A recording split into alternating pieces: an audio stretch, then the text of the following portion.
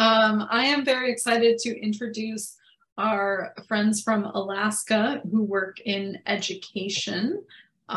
Jennifer Arseneau from the Museum of the North in Fairbanks, as well as Kalee Meurlott. Hopefully I got your name close there. And we are very excited to learn more about what you guys do with students. I know many of the folks here are literally in schools, have worked with many students, done a lot of presentations, have kids, have lots of people we're interested in learning about your resources and talking about that, learning from your expertise. So I know I've really appreciated some of the resources, and they've been very helpful to start using in schools and in some of the rural areas in Washington. Please take it away, and thank you so much for being here. Thank you, Liz. I think I can speak for Jen to say we're both so happy to be here. At least I know for sure. I'm very happy to be here and to meet all of you. So you gave me a great introduction. I'm Kalee, the education specialist at the Geophysical Institute in Fairbanks, Alaska. So at the GI Education Outreach Office, we work with the local teachers, rural villages, tribal councils, and informal learning settings such as libraries and museums all across Alaska to develop place-based educational curriculum and also to help increase STEM resources. So it sounds like you're all in, we're all in a good place here together. So our lessons are a blend of Indigenous Alaskan knowledge and also Western science. And our grants do allow us to use our cultural connections model, which I'll speak to a little bit later, where we can actually visit rural communities and learn from Native Alaskan leaders for what their communities actually need. So then we can base our Aurora curriculum, kind of make it more place-based. So I will go through some of our resources that we have on our website. But before I do that, I'm going to pass the torch to Jen to give her formal introduction. Sure. I don't know how formal it will be, but thanks for having us, Liz, and everyone that's here today. It's nice to get to know the Aurorasaurus Ambassadors and a little bit more about what you all do. So yeah, I am also in Fairbanks at the University of Alaska Museum of the North, and very similar to what Kalee said, their goals are our goals. I'm the Director of Education and Public Programs here at the museum, and so we do outreach with all kinds of communities, including formal school groups as well as family learning or folks that come to the museum for all kinds of reasons, a lot of them that are very interested in the Aurora, and that's why they found themselves in Fairbanks. So there are, our Aurora film here at the museum, people that are visiting for that reason. So we do outreach in a number of ways, and we're hoping to share some of that with you and also get ideas from you all. So I'm going to let Kalee go first and have her share some of their resources. Okay, can everybody hear me all right? Thumbs up. Yeah, very good. Okay, so I'm going to share my screen in a little bit, and I'm going to go through just a little bit of our Learning Through Cultural Connections, the Northern Lights curriculum. So it weaves together science concepts about the Aurora Borealis with Inupiaq culture and language. So the project you'll see includes 3 key elements. We have a classroom introduction kits, and then we have interactive museum exhibits, as well as a 25-minute video. It's called Kiuguik, the Northern Lights. So in Inupiaq, Kiuguik means Northern Lights, and maybe Jen, you can correct me if I'm saying that wrong. Not me. I'm not your Inupiaq speaker. Yeah, and thanks to YouTube, I think I have it done pretty well. But the 25-minute video that I can share a YouTube link in the chat here in a little bit, but it can also be displayed on the planetarium. So we've had students come in and get to watch that 25-minute video, and it's a really great video to watch. So the goals of our curriculum are to increase STEM content and knowledge about the Aurora, support the preservation of Inupiaq culture and language, and then also increase knowledge of Inupiaq legends, songs, and dances. So I won't go through all of the curriculum, but I will share my page, and and show you some of what we have. So if I share my screen, let's see. Google Chrome. So I believe, is everybody looking at cultural connections, the Northern Lights? Do you see a purple? Yes. Can you give me thumbs up? Wonderful. Okay.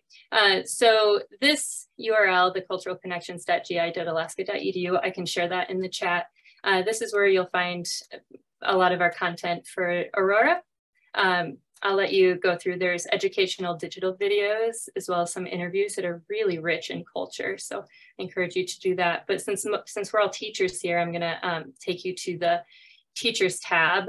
And we might as well just start in the first one for elementary's teacher's manual and worksheets.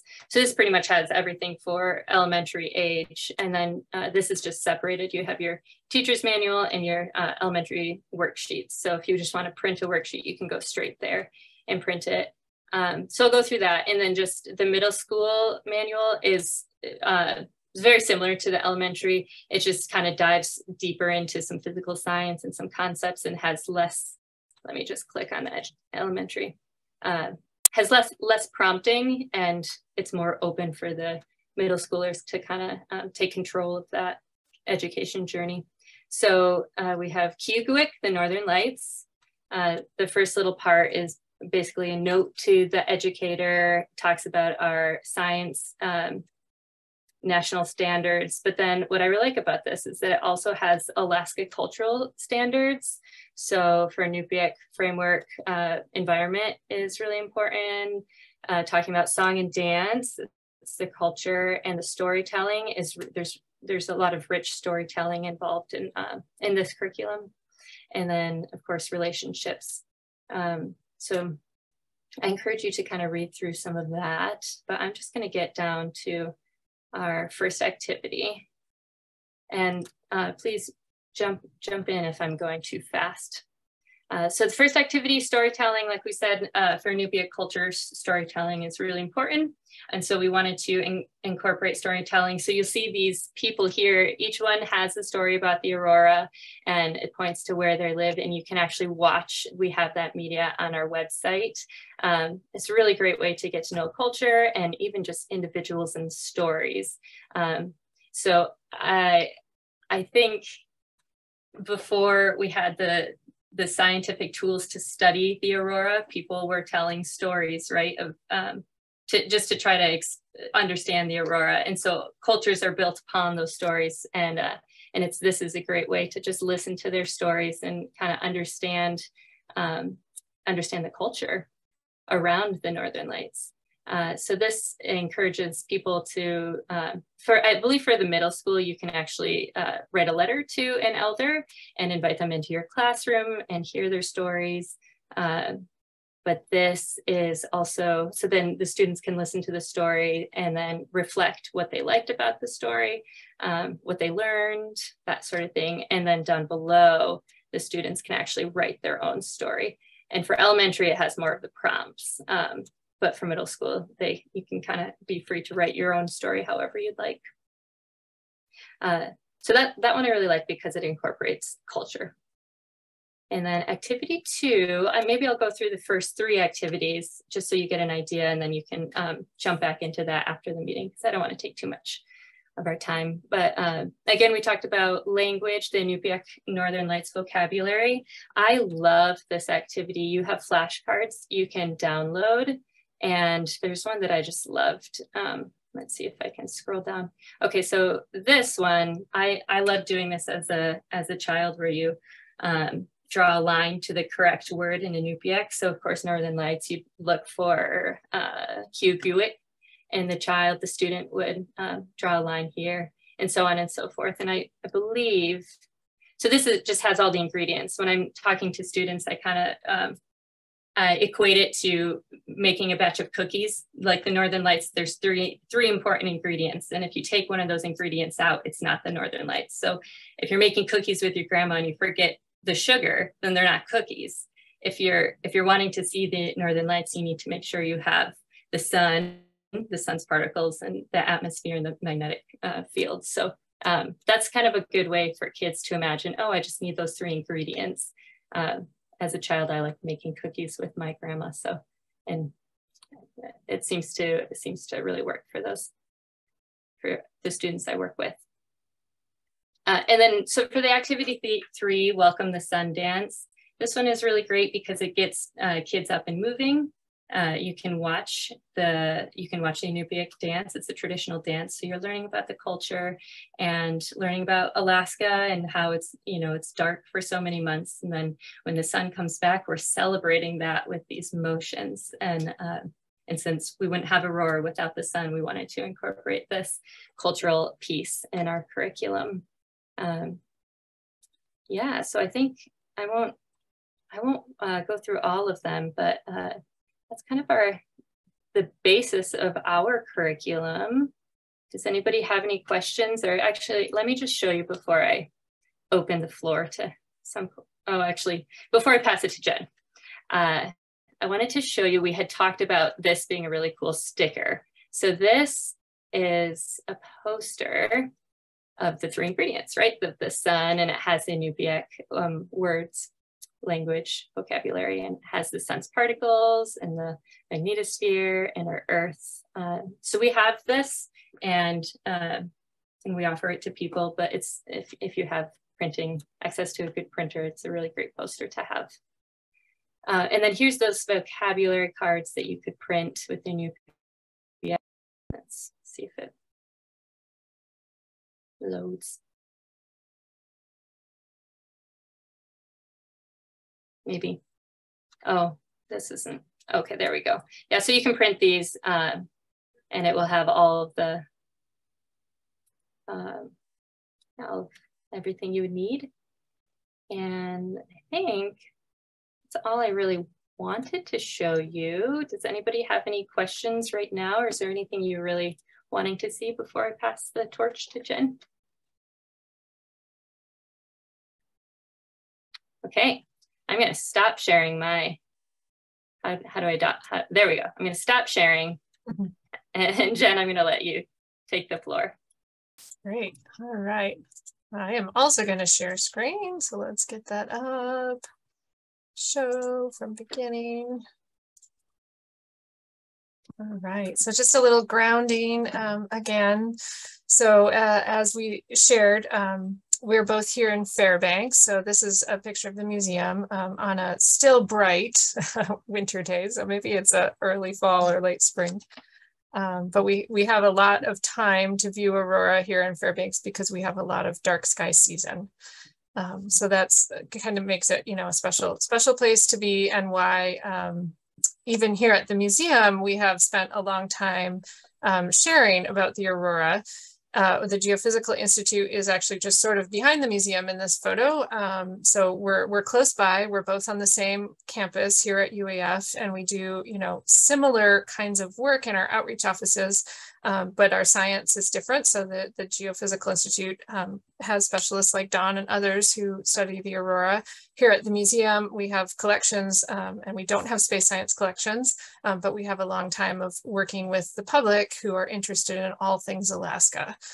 So that's why we have been in this kind of realm of Aurora sharing for a long time. And then we also work as a partner in NASA's heliophysics education activation team, along with the GI and other partners, to share information about the sun. And for us, that often is centered on Aurora. So that is kind of a little bit about why we're doing this. And then just a little bit more grounding. So a lot of what Kalee shared comes from Inupiaq cultures, which are in the northern part of the state. We are right in the middle part of the state. So UAF is on the homelands of the Tanana people of the lower Tanana River. So we are seated in Dana territory and acknowledge that knowledge and those traditions that have gone on for a long time and brought us a lot of the knowledge that we do have about Northern Lights, as well as people from around the state that have different cultural traditions and different stories that they share. Trafiada is the name of the hill that we sit upon, so that's just an acknowledgement of that place.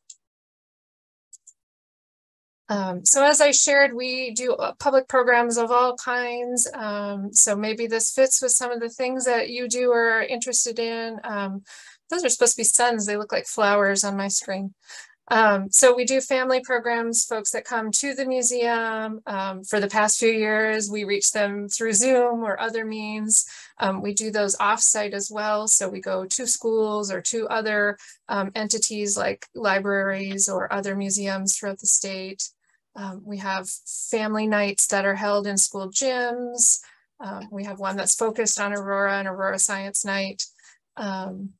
After school training and programs with similar goals of trying to increase STEM awareness and increase quantity of science that's happening in after school programming around the state. And so to that end, we have resources like museum kits that we loan out and include materials.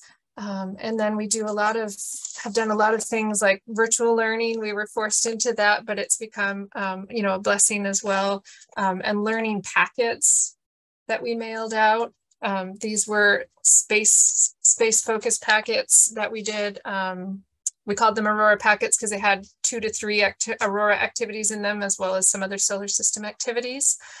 So we mailed those around the state through connections with after school programs, 4-H, various programs that had contact with kids and families, and especially when they couldn't be reached virtually the past few years. But it's also something that is always a need, is real physical materials and ways to connect. So we have the activities that I'm going to share with you, Aurora Art, Aurora Bracelet, those kinds of items in there. And then including, in addition to the instructions, they'd get a packet with their Aurora Bracelet beads and their chalk and their paper, black paper, because we don't want any hurdles for people to participate. And so however we could remove that, we could. So I'm sure you've all faced your own issues with supply chain, but learning how restricted colored chalk was during the pandemic was something I got to find out and buy out all of the beads in town. But we were trying to do that on behalf of all of these families around the state so that they could then have resources and not have to do that. And so that those out of school learning folks, librarians, leaders, teachers could do Aurora learning and have fun with the kids and not have to be like, well, we can't find black construction paper. And then we also have had Space Camp, which we touch upon Aurora because of where we are. It's real place-based for Alaska to certainly include that in any discussions of space. The first Space Camp we held was virtual, and then we followed it up with some sessions that were in person this year. So those are some of the things that we do. And a few photos that might, just kind of share a sense of what some of these events are kind of like. The one on the top on the grass is kiddos running around at Space Camp and pretending they're enacting the Aurora here. So I'll share this link to this activity with you. But this is a kinesthetic activity. It can be done in a gym. We did it outside. The kids with blue silks are the atmosphere. The ones running excitedly down the hill with the red and yellow are the solar wind. So they're supposed to pause if they don't get tagged by the atmosphere, which they don't always do. And then the atmosphere, if they tag them, then those solar wind kids can then go down and tag the other kids who have Aurora silks, so greens and reds and some violets. And it's, of course, just a fun way to reinforce the idea of why we see the Aurora in the sky, how it's created, as well as get the willies out for the day. And then there's just some pictures here to give a sense of like a science night. So at a science night, we're trying to get families to engage with each other, not as much with us. It's not about us giving a presentation. So we share these activities, but usually we utilize volunteers from the community. So those might be teachers, they might be parents, it could be all kinds of folks that will lead those stations. And then they can coach in doing something like making an Aurora bracelet. You see the red and green beads there that some families are working on together. And so that they're having those conversations and hopefully having a good time and having fun while learning about the aurora. And I think there's also a photo I've included there of just doing a demonstration with a Tesla coil and spectrum tube, and that was at Space Camp. So sometimes experiences sort of have to be seen on screen or seen in person. Other times they can be done without us there at all. Other times we're sort of the middle facilitator. So those are just some ideas. We really focus on hands-on learning. So I'm gonna escape here for a moment. And we'll see, I'll just stop share for a second and visit our website, where you can find any of these resources if you have people that are interested or you yourself are doing teaching and want to share. I probably already had it open. Sorry, I'm lost on my screen. All right, share screen. There it is.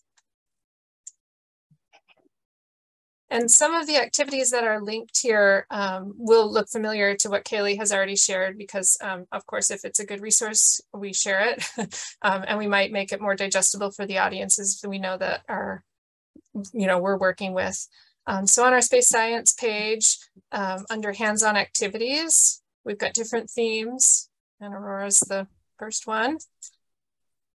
And then there's again a collection of different kinds of resources. So there's again a link for hands-on activities, as well as videos, video of Liz talking about Aurora, as well as others. I think there's one of Dawn there too, under the videos. Links and resources goes to some other good things that we found useful. But other hands-on activities, we've got all of these listed as PDF files that are accessible, and downloadable and free to use, reproduce, print, change, whatever you want to do with them.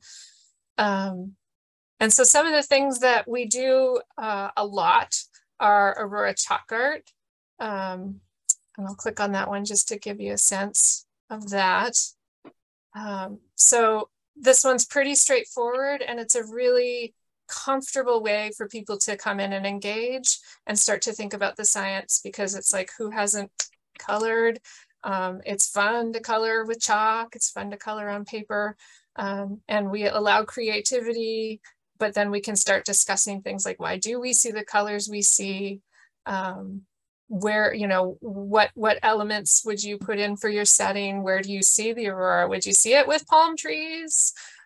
What kind of setting would you like to put in? So this is a fun, easy start, and that requires very little in terms of resources, but you do need that colored chalk. The template is just a wavy line to help you smudge, and then we include some background as well. And let's see. And I do have, I don't know if you mostly see the screen, but I have an example there. This is just my coworker's chalk art with the colors in the right locations in the sky in terms of each other. And then there's another one that we have that's watercolor art that's maybe a little more open-ended or in artistic interpretation instead of as much directed at exact forms of the aurora.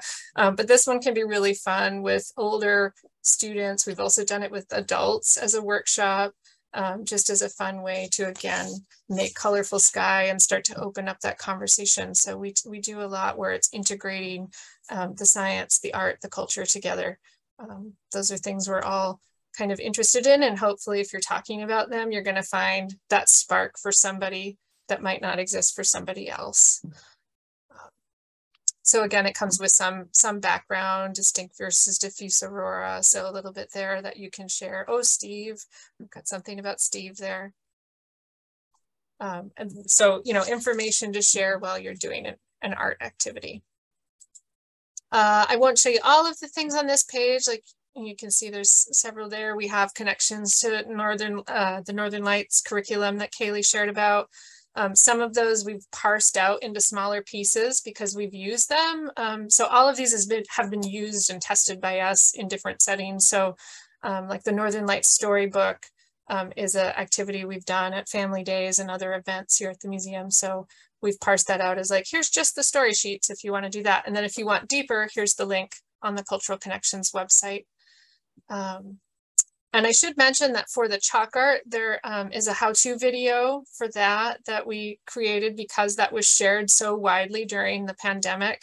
We wanted a resource for the teachers that were interested, or the families that were interested in watching how to do it instead of just reading how to do it. So there's a link to that there. And the watercolor art project was from another, an artist online who was willing to let us share. And so there's a tutorial video in the PDF, a link to that, where she's explaining how to do that artwork. So lots of ways to learn how to do these activities. I think I will show you the kinesthetic activity write-up since I mentioned that one. That's Aurora ingredients. And so just as I mentioned, we just use colored silks as a way to, you know, make it a tactile experience. And then they run around and move. And this is really, you know, valuable for after school learning.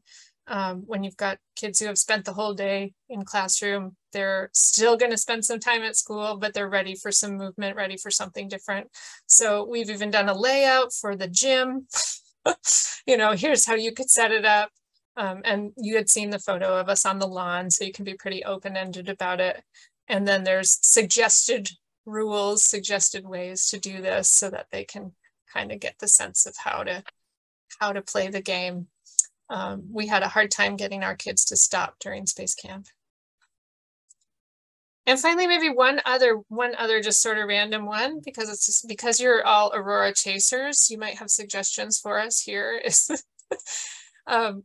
We try to do some that are really science driven and others that are art, and then some that are just fun. So this is, you know, thinking about what would you put in your Northern Lights backpack? And so we've got a paper template of a backpack, as well as items that you might pack.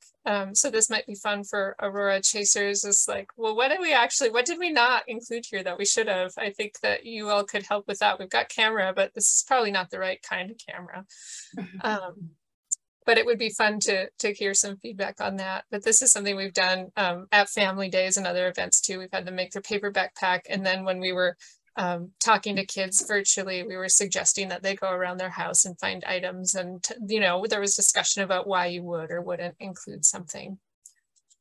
So that's kind of the broad overview of a lot of the things that we have developed or have used. And I think that the final thing we wanted to do before opening up for questions was a little sharing and viewing the Aurora. Kalee, do you want to set us up for that? Absolutely. Thank you, Jen.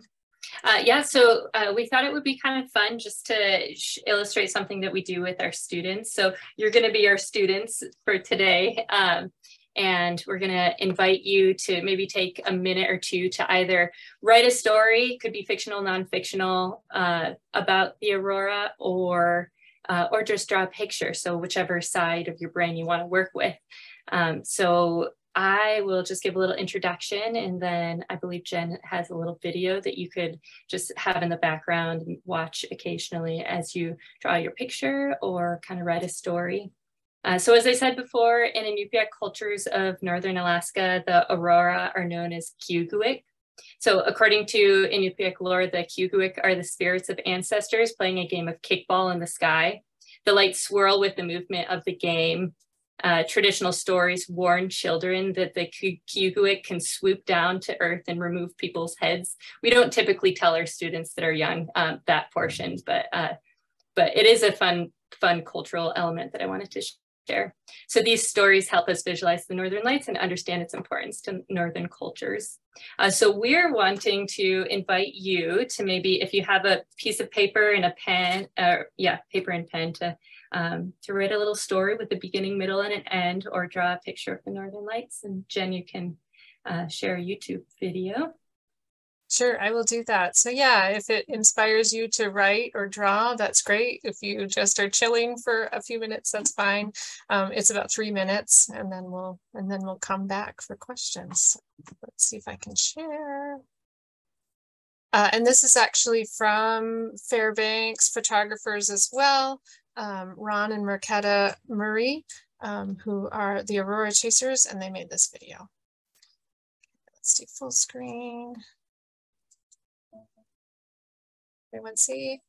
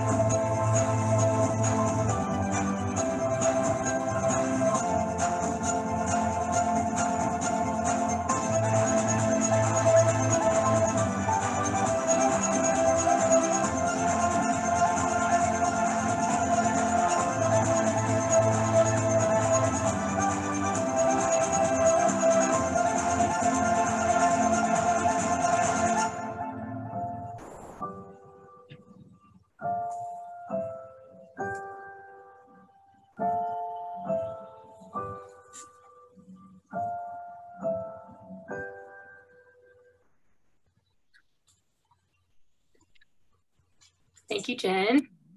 Yeah. If you drew a picture, you are welcome to just hold up your picture of the aurora and we can see that.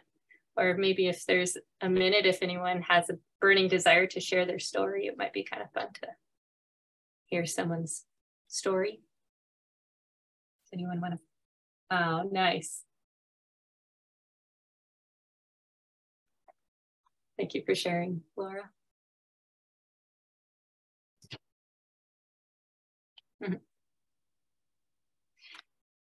This was a fun activity to do just virtually, you know, with the pandemic, because it did give children time to work independently, but then come together, and then everybody had stories to share why, you know, the cabin they drew was a cabin they went to with their family when they saw the aurora. It's a really great way to kind of bring everybody together and still feel that community element during a time of pandemic when you might be feeling like you're lacking that. Hey, Kalee.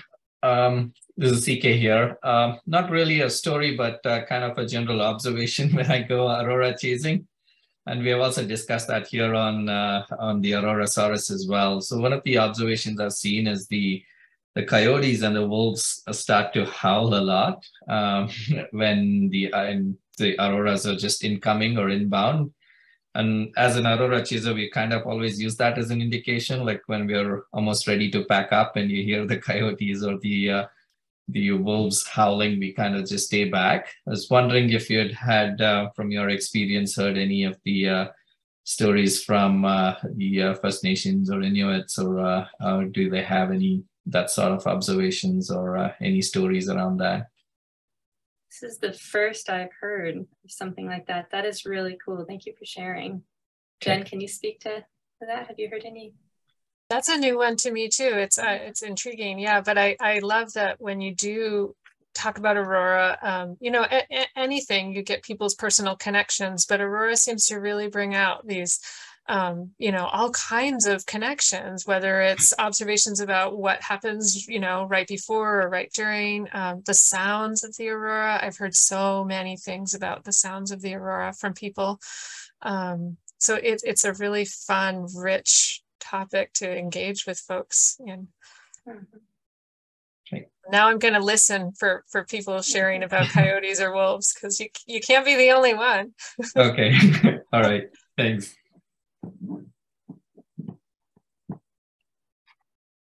I was so happy, Jen, that you were able to show some physical objects. We actually have our Aurora kit checked out by a teacher here in town, so I wasn't able to show anything, but we do have a really cool magnetic field viewer. So I don't know. Oh, Jen, you have it. Great. So I like this because the students can see the magnetic field, because there's the iron files fall to the bottom, and then you flip it over eventually, and then the iron collects in gets trapped. There you go. You can kind of see the magnetic field. So I like that visual for students. And then another visual that we have that I like to show is, I don't have the tube viewer, but I do have, oh, thank you. There's some more iron filings.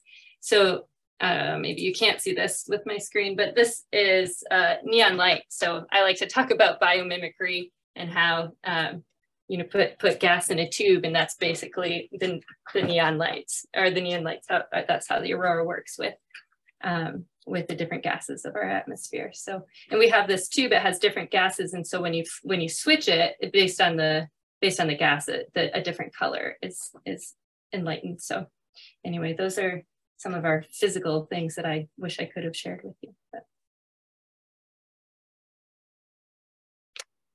yeah, are there any other questions? And I haven't been great about monitoring chat, so if there's a question there, you might need to repeat it. I'd like to jump in here. The Spanish name I have is Juan Carlos, and my nickname is Carlos, so Carlos is fine. And so a little bit about what Liz and I are doing together. We're co-creating education modules in traditional communities. So we're working with elders and assuring that we don't appropriate, and we're not the individuals that take the tellings and record them if that's not permitted. So I want to share what I'm up to with Liz, and it's a really exciting opportunity, and it's also to see your work. It's really amazing work, beautiful work, and I just applaud you for such a beautiful effort. And so a couple of thoughts. So we have some tellings about the Aurora Borealis in the Southwest. That's where I'm from. And when we talk about coyote places the stars in the night sky. And so because coyote places the stars, they speak when the sun speaks, because that's our grandfather. And it speaks with these particles, this creates these lights. And so that's why the coyote looks up to these lights to communicate with our one star, our grandfather. So it's a communication, and that's why there's sound that comes from it and such. But just want to share that for the group. But my question is on connecting the classroom mathematics to these particular activities that you all are undertaking. And the reason why I ask is because So often some of the traditional knowledge can be relegated to art, and art is math. But are you, have you been able to create formulas or arithmetic principles connected to that particular art so that the teachers can apply that in their classrooms? I can speak a little to that, not as much with the Aurora, but I mean, the first thing I thought of when I'm talking about the Aurora is how far up is it? Everybody wants to know, can it touch the earth? Where is it in the sky? And I think Don Humpton is the first one that I heard say this. If you're in Fairbanks and you drive just 60 miles, Don, you might have to correct me. Oh, good, I'm not muted. If you drive just 60 miles to, I guess that would that be Nenana? Nenana, yeah, that's what you just said. And then you just put that vertical, that's where the Aurora is. That's where you'll see the greens. Yeah. And I love that I mean, there's some numbers there, right? The distance that jumped out to me for formula. Jen, is there anything that or maybe Don, if you want to. Maybe similar and maybe not at the level. Oh, sorry. No, it's okay. I was just going to say, yeah, I always say if you just turn your bus and face straight up and drove 60 miles an hour for an hour, that's where you'd start running into the Aurora. That gives a good sense. Everybody thinks it's really close, but it's a lot further away than most people think. So. Yeah, it's a big question, Juan Carlos. I think, we haven't spent as much time doing informal excitement on math fields, and me personally or my staff, and it's a good thing to think about, like how do we incorporate that? And we definitely do in some of our programming, and even for Aurora, it probably falls in a similar vein, though. We've done astrolabe, and so you're making a triangulation tool and using that to figure out how can you tell how high something like the Aurora is, and you can do it by using this tool, that you would use on a ship, that you would use to look at the stars, that you could measure the height of tall trees with. And so we've done that with Aurora programming regularly. I'm not sure if there's a link on our website or not, but we do have that written up to do the astrolabe and then do the triangulation calculations.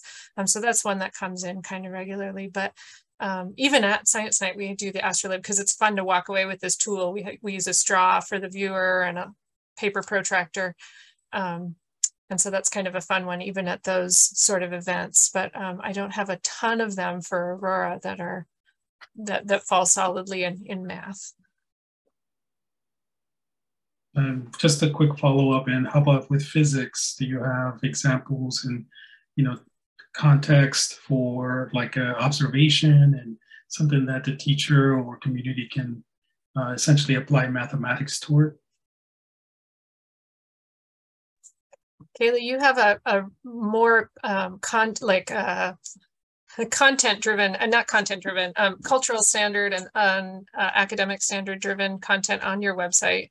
Do you want to? Yeah, I was just thinking through the middle school content, because that's where you'll find a lot of the physical science, more of the mathematics. I know that not physics, but we have a where the students map out like where planets are in relation to the sun. So there's distance there where they can actually, I'm not muted. So that if you can go to the middle school, you'll see some mathematics there.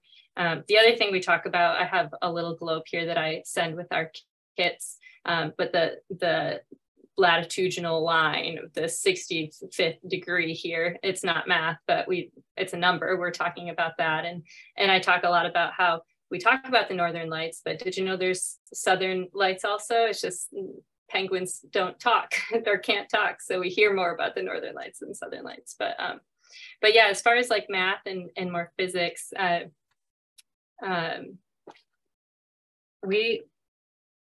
can't speak to that as much, unfortunately. And I think for us, we fall in this informal education role pretty solidly. And so we're often in that excitement engagement piece, which happens first.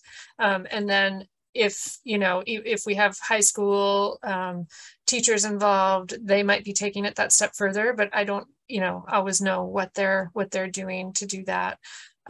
Or if, families are super engaged, maybe they're signing up for Aurorasaurus and getting involved in that way, let's hope. But we don't at the museum necessarily do a lot that is designed to be like, here's your classroom lesson. That's going to be your full curriculum or anything like that. So we don't always get that kind of depth, because we're really trying to start at the excitement piece. Yeah, we do have another curriculum. It's our Arseneau curriculum, and there's a lot of math involved with that, and I can send you the link for that. But it would be really great to get in touch with you, and I'm just going to put my email in the chat. We can talk about successes and kind of where our projects meet.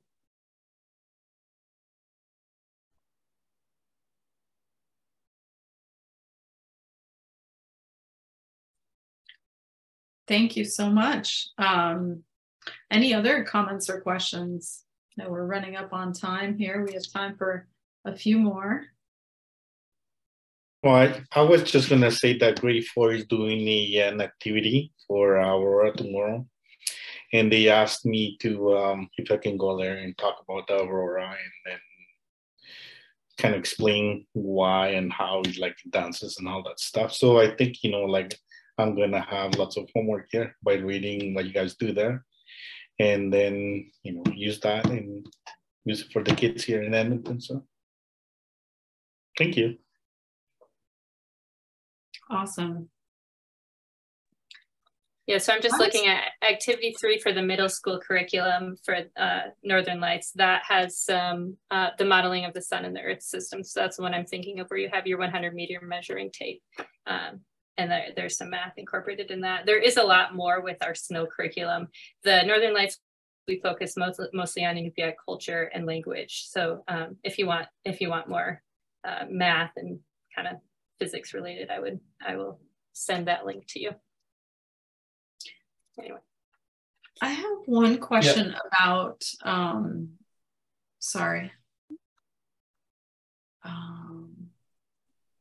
I guess I had one question about whether doing the cultural activities with people in the culture, if there are still reservations about talking about the Northern Lights, or how you approach that in a sensitive way, appropriate way. Yeah, I know for us, before we ever get a camera out, we first go into the community and we make connections. That's our primary focus. So we don't even send a videographer or anybody. We go to the community, we learn about the community, we learn about their needs, we meet with elders, we hear stories, but we don't have them recorded as much. And then once we feel like we have made connections, and once we feel, if we don't feel welcome, we can kind of gauge that. And once we feel welcome, then we can approach some of the elders and kind of knowledge bearers and say, and ask them. And at that point, we only receive what is gifted to us, what people are happy to offer as far as stories go. And we have roundtables where we'll have community events, potlatches, where we'll come in and we'll bring fish and really get to know the community and hear stories. And our curriculum that we're working on now, everything we want there to be an element of how can we serve your community.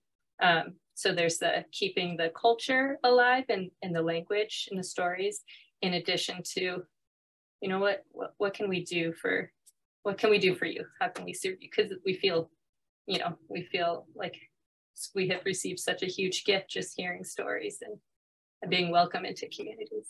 So that's my take on that.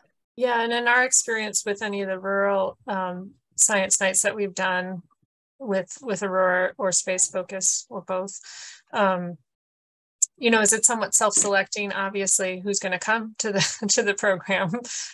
So that we don't necessarily know who doesn't think that it's right, but we like Kalee mentioned, we try to do the same ahead of time, and we make the local connection. So we don't even go without an invitation. We make sure that we're wanted there, and that it's something that they're wanting for their community. So that helps. And then we have found, particularly for Aurora, but with any subject, you're more comfortable talking with people that you already know. And so we try and embrace that in our programming, like our science nights, and have those local volunteers, have those people leading stations, not us, so that the dialogue is happening amongst people that know each other, or at least from the same community. And with Aurora, that has been really more, I've noticed it to be more helpful than I have with other subjects. Very cool. That's a great tip. I want to thank you both again.